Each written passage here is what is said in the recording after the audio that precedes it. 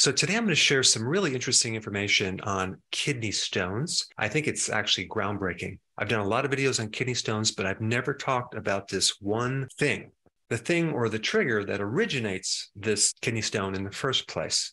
I mean, when you think about it, it's just so weird that people develop stones in their kidney. Like, what's up with that? And the pain from kidney stones can be devastating. I mean, just unbearable. But this calcification thing is happening in other parts of the body too. Calcification of your joints, as in arthritis. We get calcification or plaquing in our arteries, teeth, as tartar. We even can get calcification in our eyes, as in cataracts. It can even happen in the inner ear and create symptoms of ringing in the ear, tinnitus. When someone has Alzheimer's or even dementia, they found calcium deposits within the synapses of the brain. Then you get hardening of the arteries, which causes high blood pressure and even strokes. So there's a relationship with that. And even when you have gallstones, there's cholesterol there, but there's also calcium. Calcium deposits can also accumulate in the breast tissue. It can also occur with MS and even develop in your lymph nodes, as in tonsil stones. So what the heck is going on with this calcium? Well, to figure this problem out, I always like to go to nature to see if there's a similar thing going on. And if we look at nature, okay, especially coral reefs, for example, that's a calcium deposit formation. Also, if you ever look at like hot springs, there's calcium formations going on with that. I mean, even if you look deep in the soil, you'll find limestone, right? Where does that come from? Well, we'll get into that. And even in the bottom of ships, you have these huge barnacles. Those are calcium formations. And what do all these calcium formations have in common? Microbes. Microbes make these calcium formations. And when I did this deep dive into this topic, I finally found the key article that I've been looking for. There was a study on kidney stones that evaluated, I think it was 78 or 79 people. And out of those 78 or 79 people with kidney stones, they found 97.2% of them had tiny bacteria in the kidney stone. And these tiny bacteria, okay, they were very, very tiny. They're like 100 times smaller than bacteria, are called nanobacteria. Nano meaning very, very small. And by the way, this is a very recent discovery or finding because of our ability to view things with certain types of microscopes. In the past, we could never find these things, but deep inside these kidney stones, there are microbes and they're nanobacteria. And it just so happens that these nanobacteria eat calcium and then form bone-like crystal structures. And that is called appetite, but it's a completely different definition of when you have an appetite for food, okay? Appetite is a type of calcium phosphorus that is in bone, okay? And these nanobacteria actually make this type of calcium as an igloo type structure to help them survive against various stresses like antibiotics. Antibiotics are a drug that kills bacteria.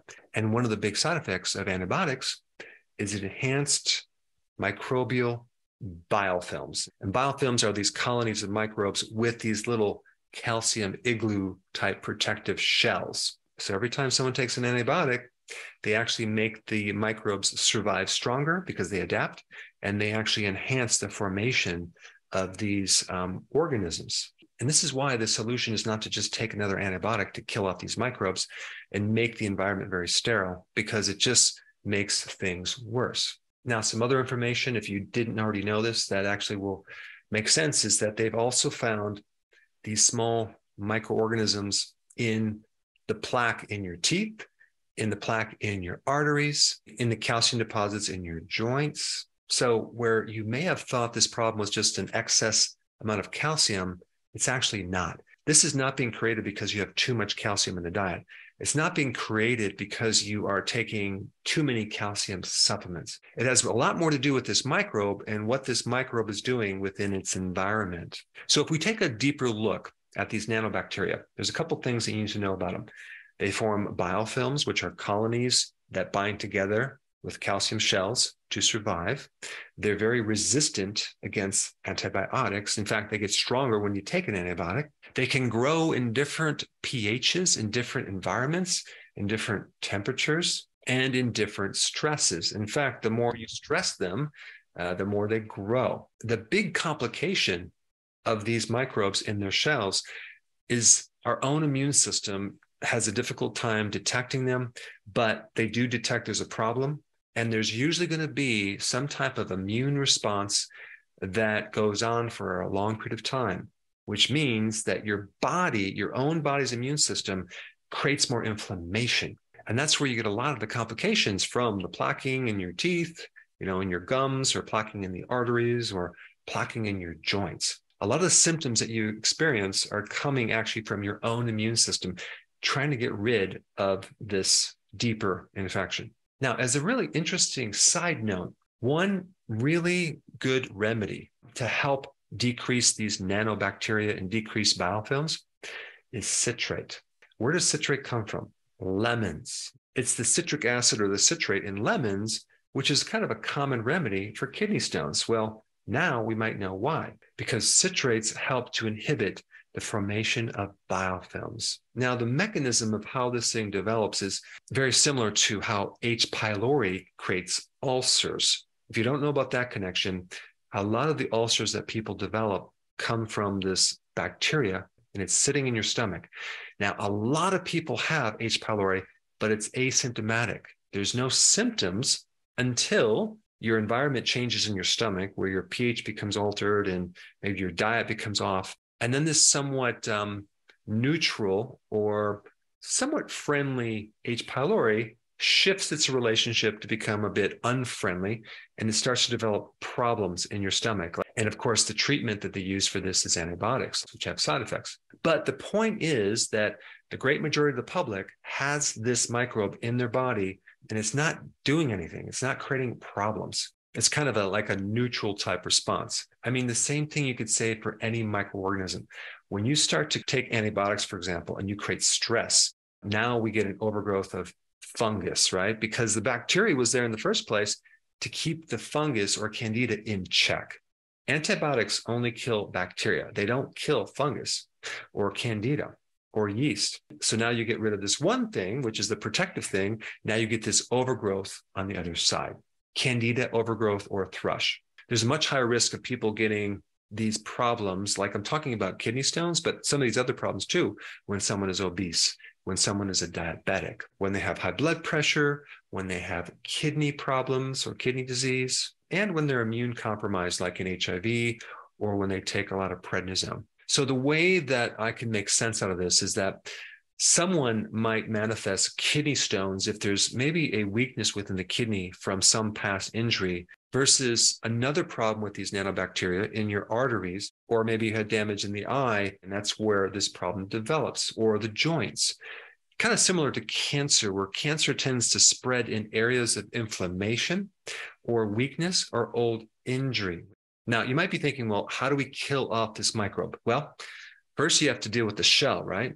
The problem with that is if you start to destroy the shell, you're going to release a lot of these microbes into the blood, into the urine, which can create more problems. And then these microbes can then become like what's called endotoxins. And the problem with that is they can create more infection in other places in the body. And this is why with like lithotripsy, where they blast the kidney stone, right, with this sound wave, a person will have a greatly increased risk of getting infection afterwards. And this is probably why they give you an antibiotic to kill everything that has been released into the body. So when you start to use various, even natural remedies to break up these calcium shells, you have to realize what you're doing. I'll give you an example with Karen, my wife. She wanted to take a remedy for biofilms, right, for her sinus problems. And so she took this very powerful remedy, and it definitely worked. It broke up all sorts of things. But then as a complication, she didn't look too good. There was something seriously going on with her digestive system where she could not go to the bathroom. She had this huge knot. She couldn't eat. She felt sick.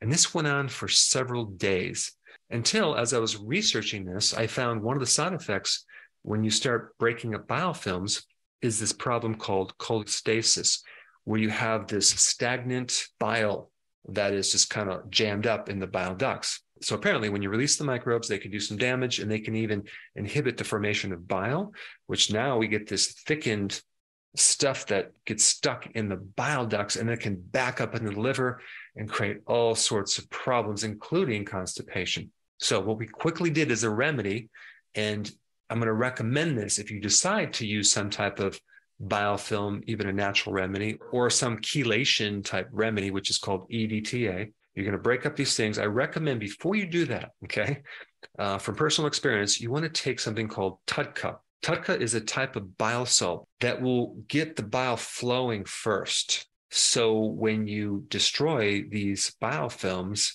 and calcium shells, it can be released through the body, okay? So just make mental note if you decide to do that, and you want to go really, really slow with any type of thing that you're going to use to destroy the biofilms. I would have some activated charcoal on the side, and I would take that as needed, because activated charcoal can help absorb a lot of the toxic material that you are breaking up as it's coming out through the body.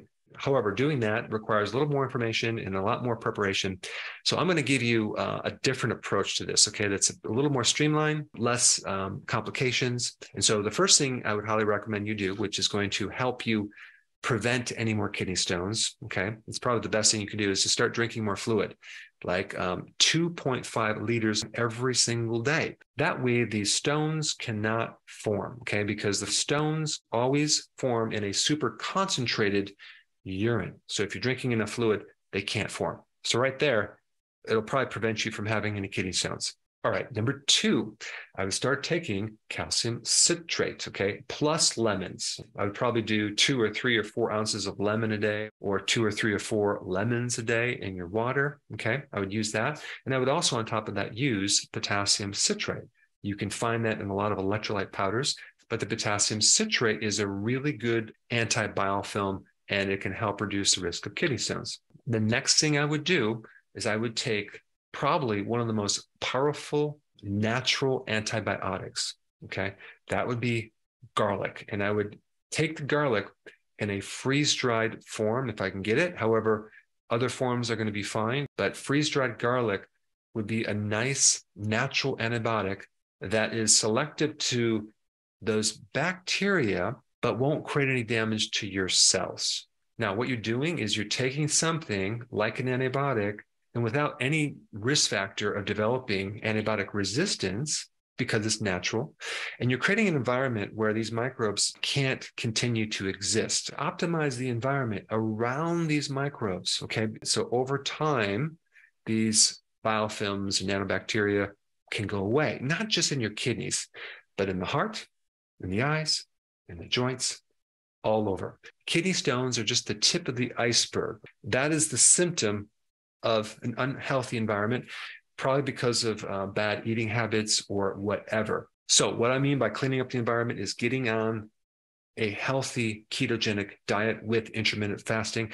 I would recommend to build up your microbiome. There are certain microbes that can greatly help prevent these biofilms. And of course, doing whatever you can to decrease stress. And that means stress for the microbes too. So really limit the times you take antibiotics or take drugs or expose yourself to chemicals that can cause these microbes to then adapt and then become stronger. Now I think it's appropriate to watch this next video, probably one of my most important videos on kidney stones right here. Check it out.